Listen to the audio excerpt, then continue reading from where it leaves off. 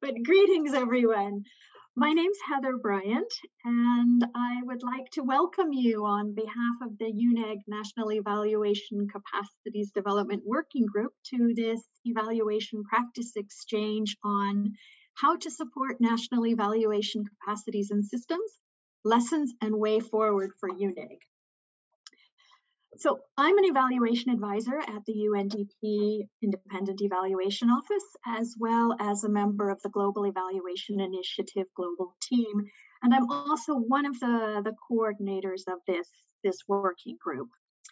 So today we're going to do a group presentation, not by the entire working group, but for members of the group. So with me today are Renata Mirula from FAO and Eval Forward, and Renata is also the co-coordinator of this working group.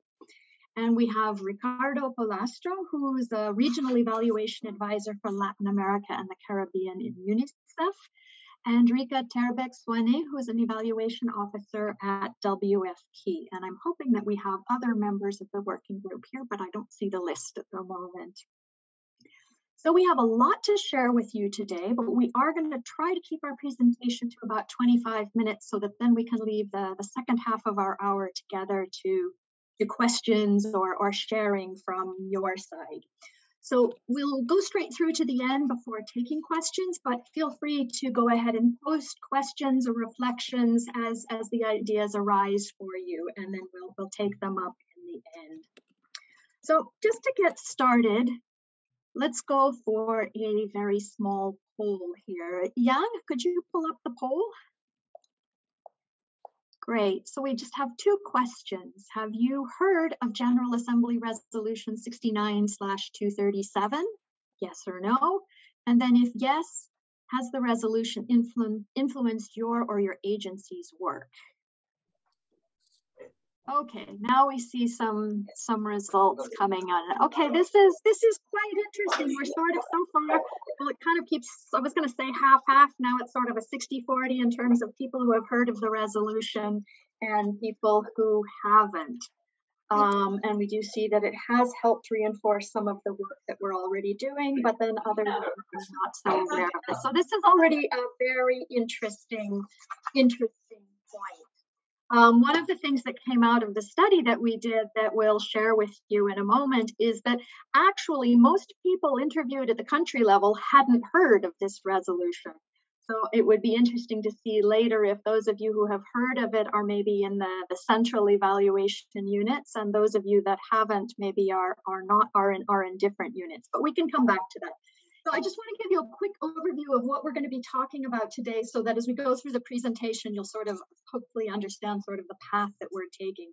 So we will talk a little bit about some history of national evaluation capacity development, and we'll come back to the GA resolution. We'll have an introduction to our working group and the study that we've conducted this year.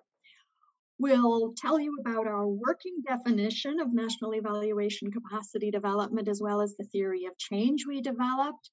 And we'll also share some information on what UN agencies have been doing to date to support NECD. And out of that, some of the lessons that have emerged from the studies for national evaluation systems, but also for UNEG in particular. And then we'll close with some of the recommendations that are emerging from this study, and then we'll open the floor for discussion. So first, a little bit of history. This UNEG working group is relatively new, but UN work on supporting national evaluation capacity development is not. In fact, we could even go back to the past century if we wanted.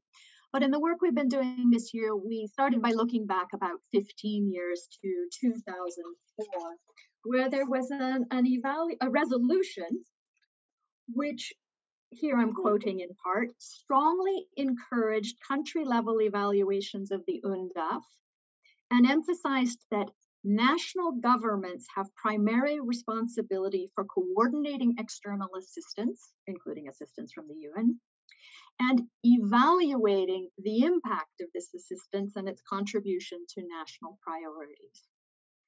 Then in 2005, we have the Paris Declaration, which, as you all know, emphasizes country ownership.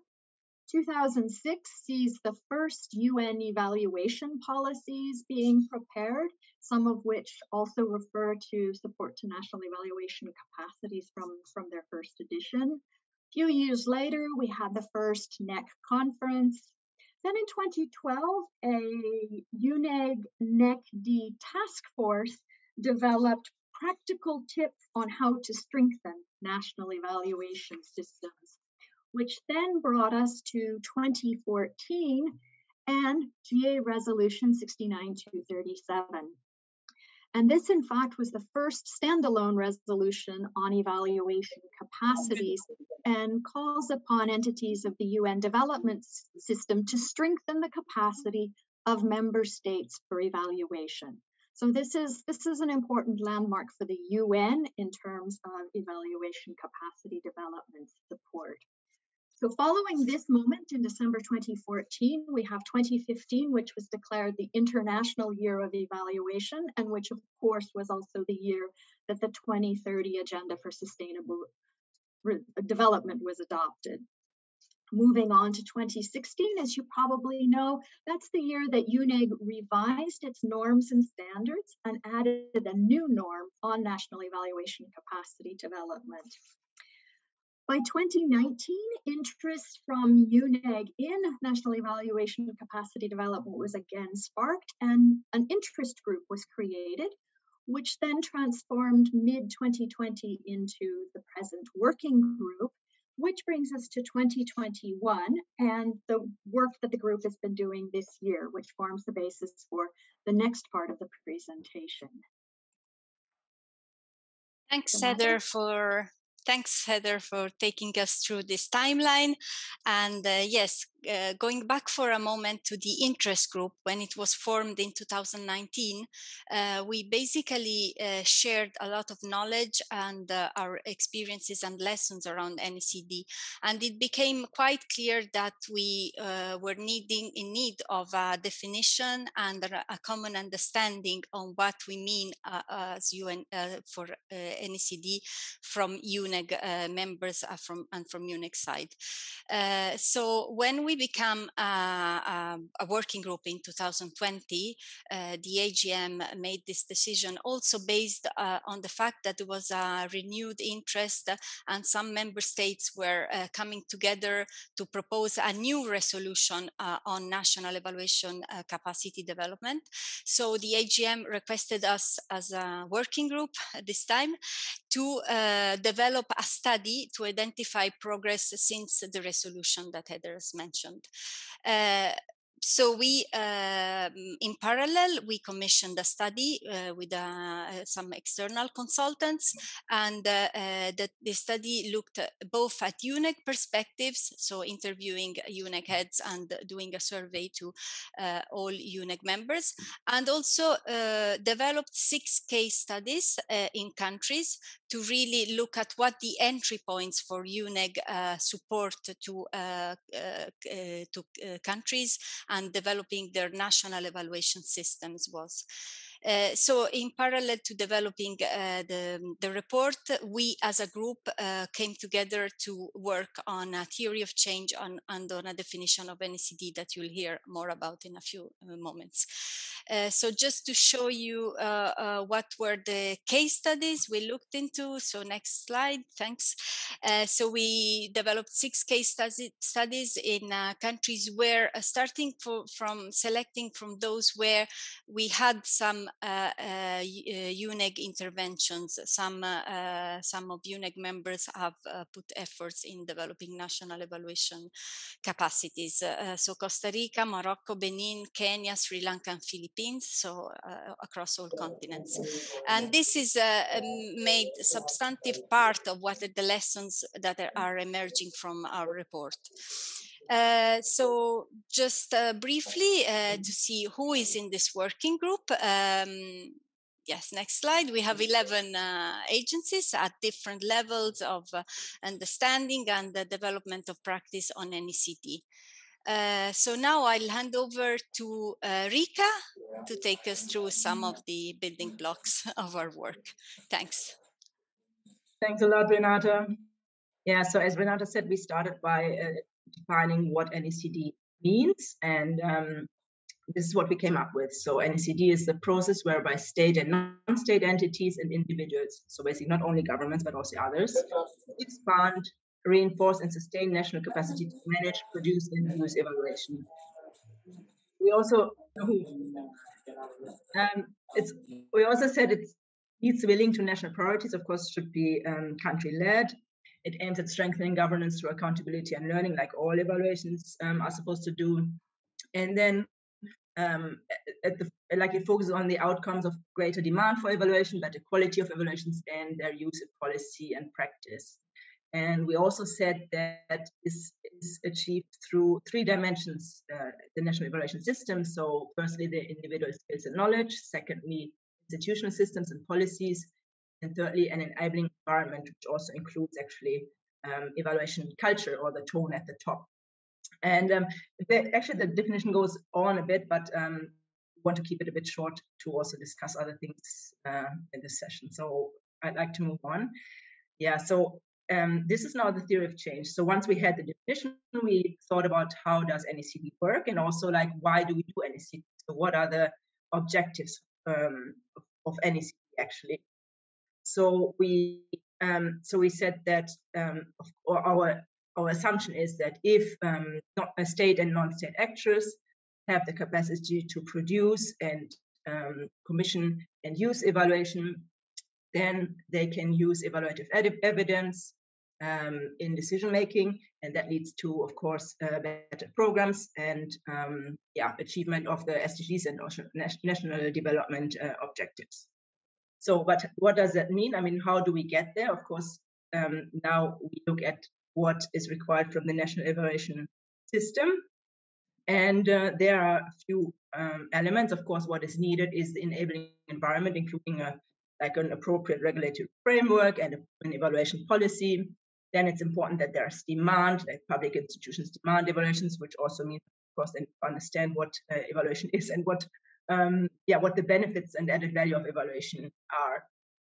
It requires an appropriate institutional framework, including also resources and processes in place. It requires individual capacities to manage and also produce evaluations. And we also said that it's important that they are, in the wider ecosystem of evaluation, there's not only the government, but also non-public sector organizations that can demand evaluations, but also offer evaluation capacity development services. And finally, what is important in this enabling environment is also that there's kind of a possibility for exchange, or a platform where all of these different actors can exchange. And as I mentioned earlier, I mean, this is here you see very, very clearly also in this theory of change that the 3 dimensions: enabling environment, institutional capacities, and individual capacity.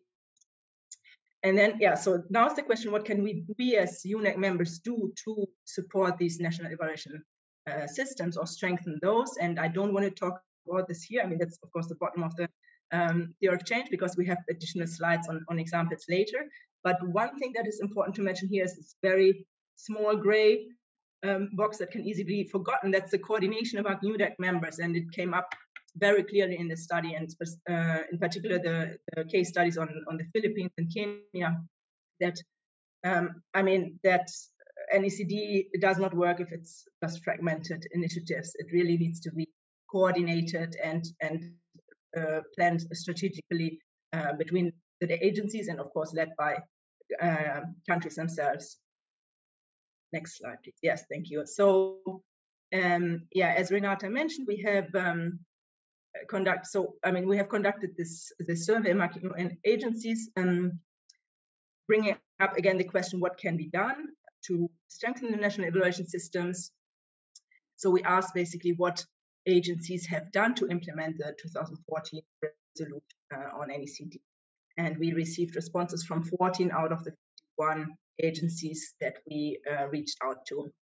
And we tried in this graph, it speaks a bit to itself, I guess, but we tried to link it in color-wise, at least to the theory of change. So you can see on the top, the individual capacity development is in blue. Then the yellow is the enabling environment. The red or purple is the institutional um, uh, um, capacities. And on the bottom, you actually see that these are elements related to non-state actors, this other group that you see. And you see some initiatives, of course, like evaluation champions, like creating evaluation champions or understanding the role of evidence and so on is kind of, can be mixed between the different types or categories. But what you can see, the easiest or what most agencies do is individual capacity development. 12 out of 14 responses were received. And but very little comparatively, like only 3 agencies work on the production of evaluations by non-public institutions. Yeah, so that just gives you an overview. And I would like to also, next slide, please, give just an example from WFP. So you have just some illustration of what can be done concretely in terms of NECD initiatives. And I'm linking that also to the theory of change. So firstly, we have the diagnostics. We have in Latin America established the National Evaluation Capacity Index in cooperation with EVAL and other partners.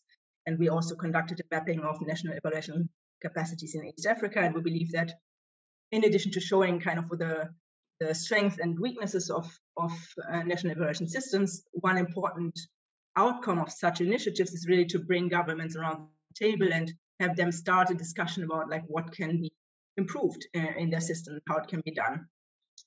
Then secondly, at the level of systems and tools, or let's say, I think it's maybe as a kind of, it's a bit between the enabling environment and the institutional capacity. We work with the Indian government on evaluation policy and tools, and then also we work on M&E frameworks in Tunisia and Lesotho, for example. And these, I think, can be really considered like foundations of national evaluation systems, so very important initiatives.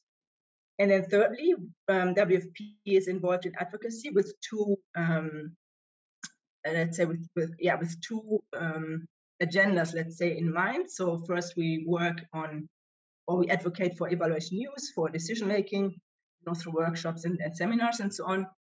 And we also work specifically towards promotion of country-led evaluation. So we are part of a working group that consists of several partners that supports the Nigerian government in gaining support for a new UN resolution specifically on country-led evaluations that complements the 2014 resolution. And yeah, we have 2 more things, but I think in the interest of time, I would rather move on. Yeah, we also support, training and tools, and we support governments directly on evaluations through support of government-led evaluations and joint evaluations conducted together with governments. But I would like to hand over to Ricardo so that he can tell us a bit more about what UNICEF is doing. Thank you. Thank you, and thank you, Rika, for outlining the WFP examples. We've engaged a lot on policies on systems throughout the different regions, the 7 regions where we operate, either through national societies or evaluation regional constituencies such as VOPEs, but also through the national government and local government. Now, we do use a series of evaluations also a little bit as spearheads, either a country program evaluation, which are compulsory in our revised evaluation policy of 2018. We've got some examples here from the region, but this is throughout the world so that you get a sense, but also in thematic evaluations in our education areas, in our ECD work, in our work on health, on nutrition, on emergency. We also have regional multi-country evaluations. And some examples here in this region, we've done violence against children, which has led to national policies, and then we developed monitoring and evaluation frameworks, which are then monitored together with the national government, both at national level and subnational level. This specific evaluation was conducted in 15 countries in the Latin America and Caribbean region. Other examples of country-led evaluations, we have some examples. I mean, the other day we were presenting with the government of Brazil, the Ministry of Economy, on the largest cash transfer of the world, the Bolsa Familia, where we supported a cost effectiveness study. So we're doing joint initiatives, but already the national government has very strong frameworks. In this region, you have state of the art, I would say, government's capacity. You take examples such as the Chiles, the Colombias, or you take the Costa Ricas or the Mexicos. You already have a very strong institutional setup where national policies, national plans, which development partners support, are regularly evaluated. Uh, there are a number of examples in the other region, but I would like to cite also other countries which are in the lead in our examples, such as South Africa, which is quite interesting and where we engaged back in 2011, as you will see in the study itself. But we've also done some joint initiatives, and this goes back to the diagnostics we did in East Asia and the Pacific, where we did 9 country offices, 9 countries diagnostic, looking at the national evaluation capacities and national evaluation systems to evaluate the SDGs. This actually led to roadmaps together with all the development partners, all the UN country team, all the private sector, but also civil society organizations on how could we support the national government evaluate the SDGs. One example was the Malaysia workshop back in the days in East Asia and the Pacific. Next, please. Let me just a little bit zoom out from specific examples, agency examples, and go back to the study, which used a similar framework to the one that we had for the East Asia and the Pacific case studies. But first of all, national evaluation systems and national evaluation capacity is not a short-term goal. It's a long-term one. It takes at least we could say 10 to 20 years. And if we look into the Mandela presidency, where he decided to create the evaluation function within the presidency office, or if you look at the example of Coneval back in the days where the prime minister and the president came from 2 different parties, and the president demanded for accountability of the prime minister office, and wanted to see what results were being achieved by the government. So that is institutional setup, it's systems which do take time. The other element is that all development partners should work together to contribute to this. It does not make sense to have like a Millennium Development Goals set up with one agency that pursues one SDG. You have to work around the different SDGs, and it is a governance function. Evaluation is a governance function, first of all. So we need to look at how do we support this, and we have to move out of the project kind of base and build into national ownership, national systems, which do take time to establish. Having a policy is not sufficient on evaluation. Then you need to have the funds for evaluation.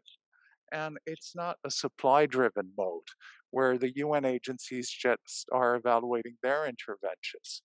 If you're supporting a national development policy, say as an institution, you would like the national government to evaluate to what extent that policy is being implemented. That's your interest. So you need to move out the supply-driven kind of dimension. And that's a little bit following the Paris Declaration, which Heather referred to, which is of 2005. We really need to pull up our socks as a whole system and have the national governments and support the national governments evaluate. That means that we need to understand where are these systems, at what degree of maturity these systems are. Some are highly developed where we could see our tiny contribution to these results, while others are in the making. So as a collective throughout UNEG, we need to work on how do we understand, first of all, these systems. So it's really important to have a common definition and a common approach towards strengthening these. And secondly, how do we work together also with other development partners, say regional development banks or the World Bank, which have worked on national evaluation systems since the 90s. The other dimension is having an evaluation policy in place. It is critical. Without a policy, it's very difficult to put in place. You'll just get project level evaluations. That will be an issue. But beyond the policy, you need an evaluation plan. You need also an evaluation budget, which needs to be in place. And you want also to have political evaluation champions and support the evaluation champions. You want allies, and these allies means that we approach them. They could be in ministries of finance, ministries of planning, the prime minister's office, even the presidency office. And they need to see the results of evaluation. Evaluation needs to move out of a ritualistic box-ticking kind of exercise into a transformative one, where it helps implement the policy, but also see what results it is achieving. VOPEs in some countries really play a catalytical role. So we can't just go through national government channels. We need also to work with the voluntary organizations on the ground. And so you've seen some of the meetings that we've had in the past were just concentrating the national governments, be the Ministry of Planning or the Ministry of Finance. You need to have also on the ground the voluntary organizations, the ones that do the legwork within the countries, which could work towards training national officials. And then also we need to move out of a supply-driven kind of mode where everything comes from the agencies. There needs to be a national investment in evaluation. So when we are advising, we are working with the national governments, we need to help them develop not only a policy, not only the systems, but have funds in place to then evaluate. And that is really critical. And it's not just the budgets of our projects, our programs, or our headquarters fund. So it's really important that we create that capacity on the ground to invest, and they see a value for money in it. And this is reflected not only in the policies, but is reflected also in the national budget. Next, please. There are some key lessons from for the UNEG members here. First of all, you want to implement evaluation in a development way. That means you've got an evaluator that works as a facilitator, but through the facilitation builds the capacity of the different stakeholders, builds the ownership and the national capacity. The other dimension is also working on country-led evaluations. It's really important to use the existing national government systems, but also using the existing processes. You can't work against these. And the other day we were having a deep dive with the government of Peru, which was saying, we have national development frameworks. But all the different development actors are using their own systems, their own results, their own indicators. So you need to align to that, and you need to support this kind of process. Otherwise, you lead to fragmentation. If everybody intervenes on a project base, if everybody intervenes with their own unit of analysis, with their own systems, you're not contributing to national ownership. You're not contributing to national development. You're actually undermining it. So you really need to shift the equation. A key factor in that is the proportion of ODA to the GDP. If you're in a context like in Afghanistan, where 70% of the GDP depends on ODA, on overseas development aid, obviously you're going to have this kind of fragmentation. But as you progressively diminish that, and when there's an increasing national development budget, which invests both on social and economic targets, that has to have a niche, and you have to work not only through the evaluation units. You need to engage all the governance there. You need to move also way out of the fragmentation approach, and that means that we have a joint approach towards strengthening national capacities, because otherwise we're going to work against each other. And in the past, where national evaluation capacity development has failed, especially in the 90s, is when each agency, each donor had a different approach towards it. So it's really important to work as a collective. And what we see also in national evaluation capacity, it's a very strong basis for joint programming. Over to you. And sorry for the background noise. Thanks, Ricardo. So in the interest of time, I'll go quite quickly on this, but this is our emerging recommendations from the lessons that Ricardo shared. So just I'll go through the first set. Heather, if you could. Yeah, so Ricardo has mentioned how it is important to conduct our own evaluations in a developmental way, in a way that builds capacity. So what the recommendations that come out from our study and our report is, first of all, at a minimum, strengthen the capacity of local evaluators by engaging them in our evaluations, especially young and emerging evaluators. And agencies are already doing this, including hiring a growing number of local consultants. Then include national governments in evaluation management structures in a leading role. And this also links to joint and country-led evaluations. We saw that country-led evaluations is a concept that often is misused. Country-led means really country having a leadership role in the evaluation, and the UN as more as a facilitator and as a support role, but not making decision. So there are examples also of these joint evaluations by WFP and other agencies, and also country-led evaluations. We had an example even back in the past. UNDAF, the first UNDAF evaluation in South Africa was a joint evaluation with the involvement of government, strong involvement of the government counterparts. Support country-led government evaluations that address agencies' priorities, but especially stress what Ricardo was mentioning, using national evaluation plans, using country systems.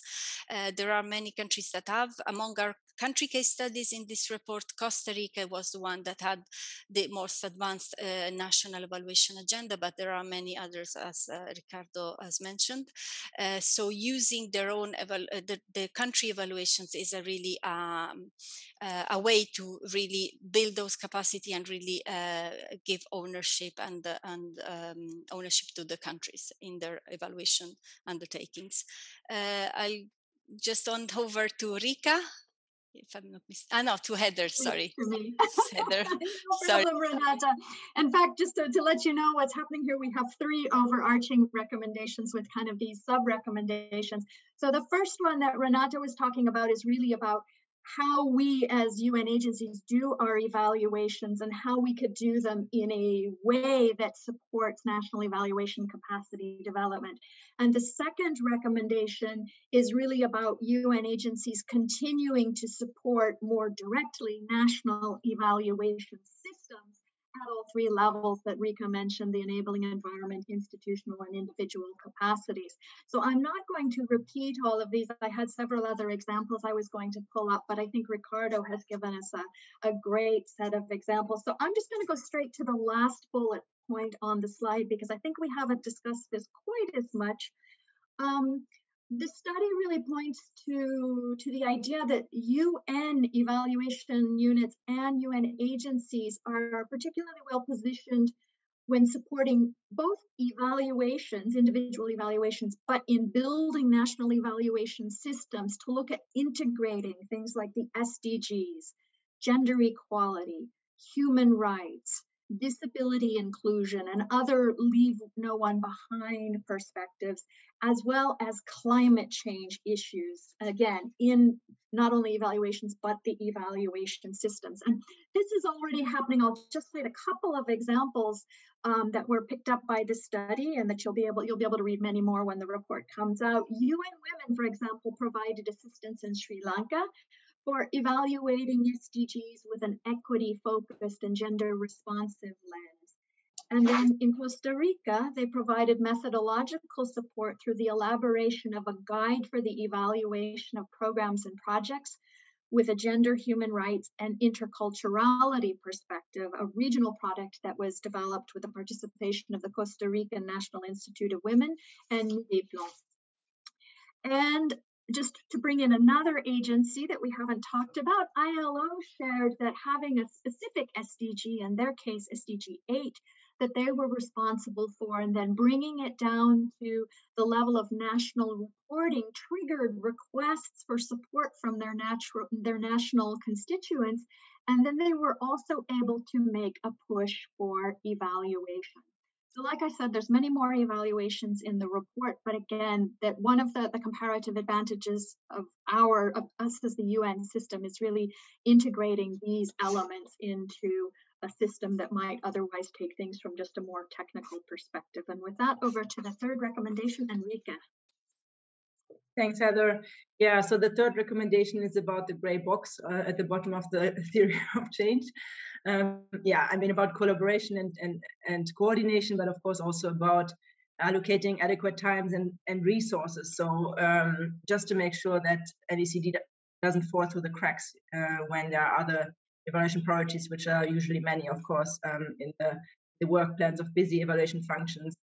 So yeah, I mean, the sub-recommendations are to include NECD in the evaluation policies and mandates. That's already happening in many agencies. If the study found that on the ground, actually, many colleagues are not aware or do not know, or it's also at national level. It recommends to allocate at least 10% of the time and resources of an evaluation function to NECD. I think we can improve a lot on that, probably. Just an estimate. Yeah, I mentioned already the gray box, but specifically at country level, it's important that NECD is included in agency country programs and the UNSTCF, and that efforts are coordinated and that there's a joint NECD program. So no fragmented initiatives ad hoc from individual agencies, but rather a more strategic approach that's coordinated among the agencies, and that is most importantly country-led and country-driven. And I would like to hand back to Renata. Go ahead, Renata. Yeah, I think we would just wanted to give an overarching final message that you can read on the slide. I'm conscious about time. Evaluation in the UN should include the vision we have for our partner countries, that partner countries really do their own evaluations of their national programs and policies. And UNEG, we think, is well positioned to play a really key role in this. But I'll hand over to Heather for our concluding questions and the discussion. Thanks. Thank you so much, Renata, and thanks to Ricardo and Rika for all working together on this presentation. We'd now like to hand over to all of you, our participants, and our sort of overarching question to you is, what could UNEG and our individual agencies do to further advance national evaluation capacity development in support of Agenda 2030? So I'm going to stop sharing the screen, but now we would really like to hear from you. Jenny, I see you have a hand up. Yes, I would like just to thank a lot for this presentation. And I think these recommendations are going to be very important, at least for our office, because I think at the moment we are already, for example, working a lot with national consultants in our country program evaluation. We're also trying to establish a reference group, but it's very challenging. And as you said, it takes much more time than normal. I mean, the normal is because you need to create ownership of this process. And I think this is very important for the use we will do after this evaluation and the results, and also for the quality of the evaluation. So I think it's also useful, this recommendation, also because, I mean, for our management to accept the fact that the process will be longer, and also that we need resources to do this work. That's another recommendation that is going to be very useful for our work. Also because, as you said, at the end, the final vision would be to have national countries doing the evaluation of their own programs and policies. And I can see that there is a lot of value of having like a UN agency doing like an evaluation in a developmental way with more ownership from government. But the next step is really to support them to do their own evaluation, that I think this is their interest. I mean, when you talk to them, in any case, I mean, their interest is more on their own programs and policies. So I think it's very useful, this set of recommendations, and it's really like giving some direction for the way forward. Thanks for this work. Great, Jenny. Thank you so much for sharing some examples that really echo what's already been coming out of the study that we've been doing. I see a hand from Joaquin Salido. The floor is yours. Yeah, thank you. No, I echo the interest on the recommendations and the added value that this report is bringing. We are really looking forward to see the final the full report. Quick reaction on what can we do, or some steps for increase the national capacities on evaluation. I know that this might sound like a very basic step, but it would help to have some sort of consolidated list of which are the evaluation, I don't know how to call it, institutions in the different regions or countries where we operate, because some of us might be working with ministries of planning. Of course, every single ministry has some sort of planning, evaluating unit. And maybe more advanced countries, they have even their own evaluation agency. Or probably a combination of both. So maybe an initial step to coordinate our actions is to have a clear mapping of which are the key evaluation institutions in the countries where we operate. It's something that I know is hard to make. It's not something that we are going to make in 1 week, and it will bring a lot of work, but maybe something that can be a first step to align, to identify who are the key players in each country in evaluation. So yeah, over to you. Thank you. Great. Thank you so much for those comments and also that suggestion about mapping. I think there are a few exercises happening around it, something that really quite important. Masa, I see you have a hand up.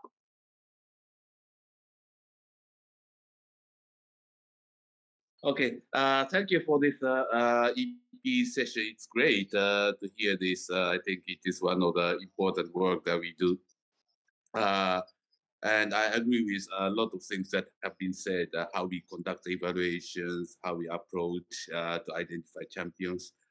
Picking up something that Ricardo said, maybe we should organize broader meetings with OECD DAC and then other IFIs and so on the strategy of aligning ourselves towards national evaluation capacity development in evaluation instead of just talking among ourselves. So that's one. The second is we always think about NECD as government-led evaluations. And of course, UNICEF have been very active in approaching civil society. And I was wondering if, because government, even if you create champions, sometimes it comes and goes, and the administration changes, and they lose the enthusiasm for evaluation. So if the society, if it is sufficiently mature and willing to take over the role of examining the government policies towards SDGs, which is for their own benefit, that is another route in which we can also approach and try to encourage and strengthen. And this would require a lot of different programs and thinking, but we can support those structures. Thank you. Thank you, Martha. Ricardo, you have your hand up. Did you want to maybe answer one of the questions in the chat? I wanted actually to come back on a couple of points before moving into the chat. First of all, on the repository that Joaquin was suggesting, I think from a knowledge management perspective, it's really important to have. We did that in UNICEF. We conducted a mapping. I think it would be good together that all the key agencies in UNEC working on national evaluation capacity development put that mapping together. That's the first point. Secondly, going on the different partners in which we operate. I think it's really important to have a strategy around NECD within UNEC. Our different agencies, some of us do have a strategy, some of us don't. Some of us have a collection of initiatives, but I do think it's really important that collectively we put our heads together on what are the core areas. And this working group, what has been understanding, just to answer Masa's point, is putting together a definition has taken a lot of time, putting together a theory of change where there were so different understandings of what NECD was. Just on that individual organizational dimension was so diverse. And so, first of all, the focus, I think, is essential. Then I think the mapping, and then maybe the core actions we want to carry out is necessary. And now moving to the chat, I'll take just maybe one question. Which one would you like me to take, Heather? I'm sorry, I'm having trouble scrolling back up through the chat. My mouse has gone on me. So if you can just stab at take one yourself, or if Renata, if you could help us out. Is this the independence? Shall I take the independence one of Eduardo? Sure, that's a good idea, because I was actually going to turn to you and Rika as agencies that have experience with this. That's a really good question about the managing independence with respect to a joint evaluation. Okay, so both on the joint and the country-led, there is a dimension, first of all, that you want to build, depending also, you'll need to see what kind of evaluation practice there is at the country level. You know, some countries, at least in the region where I am now, where there are a lot of middle, high-income countries, have a very independent evaluation organ, which is either sits in the presidency or in the prime minister office, or is an independent body. That's one thing. But there are some cases where you don't have that. Say in a number of low-income countries or lower middle-income countries. And there what you do is organize reference groups. You do set up that, and you accompany the process. And that independence is progressively carved out, because what they need to understand is to establish a little bit of evaluation practice. Now, if you move it and you front load it fully on independence from the start, the risk is that you will not create a self-learning environment, which is, let's say, the first base if you're trying to set up national evaluation capacity. It should not be understood as a threat. It needs to be understood as a critical friend.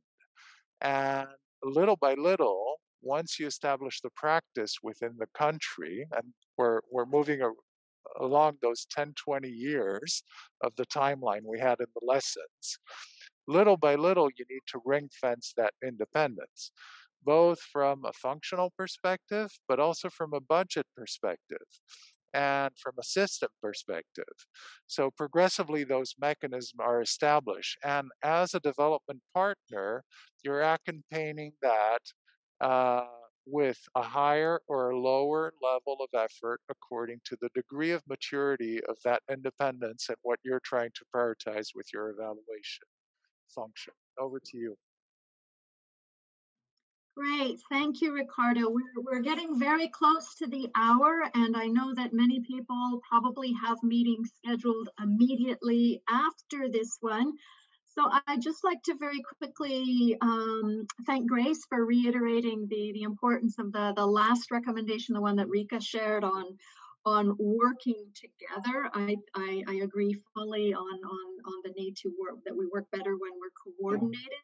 There's a question about, does the report talk about, or any other assessment of, how many current UNSCDFs include attention to national evaluation capacity development, and how? I'm not aware of it. It's not something that we covered in the study, but it's a really interesting question and could be part of that mapping in terms of understanding who is doing what, doing perhaps a text mining of current UNSCDF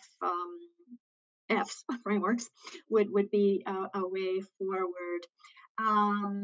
David from UNHCR has mentioned the diagnostic work carried out about the CLEAR centers, which are now part of the Global Evaluation Initiative, and there will be more and more resources there on the GEI website. There's also a UNDP site, nec.undp.org,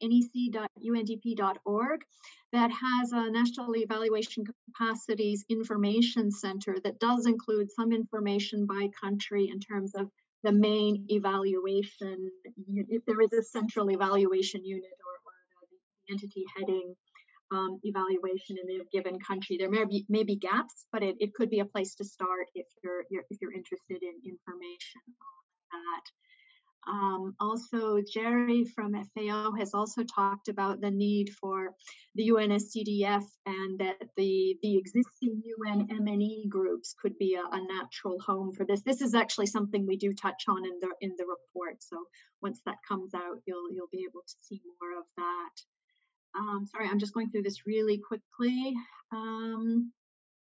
Importance of strengthening capacity of national evaluators. Yes, exactly. And also the question of struggling to find national consultants. Good question. We'll park that one. And David, yes, the recognizing that change isn't unidirectional. You're absolutely right. And you'll see that comes out in the report as well. And particularly in the country case studies, where we see countries that took several steps forward, and then due to contextual changes, sometimes political changes in the country, things do seem to take a few steps backwards, and then we move again forward. Right. Thank you. And Genta has added the link to the NEC Info Center in the chat. So we've hit 3 o'clock Europe time, so I'm just going to hand over to Renata to kind of wrap up. But if there are people who are interested, I think some of us can stay on and just continue the chat informally. Renata? Okay, sorry. I just wanted to say that our working group would welcome new members, that we aim, as in the chat, there was a lot of exchange on knowledge sharing and sharing of experiences and mapping. We aim to continue this work and to support this effort, which is very important. So we welcome new members, especially those from agencies that so far have not been engaged in NECD, because we really aim to facilitate sharing of knowledge and good practices and experiences and learning on this important area of work. So I think we reached the hour, so I'll just thank everyone, and thanks all for your interest and your feedback. And the report, as I said in the chat, will be presented at the AGM in January, so we'll make it available ahead of the AGM. Thanks to all, and be in touch for any other further comment or question. We'll be happy to liaise with you. Thanks, and bye-bye. And thanks to Rika, Ricardo, Heather, and all the working group members.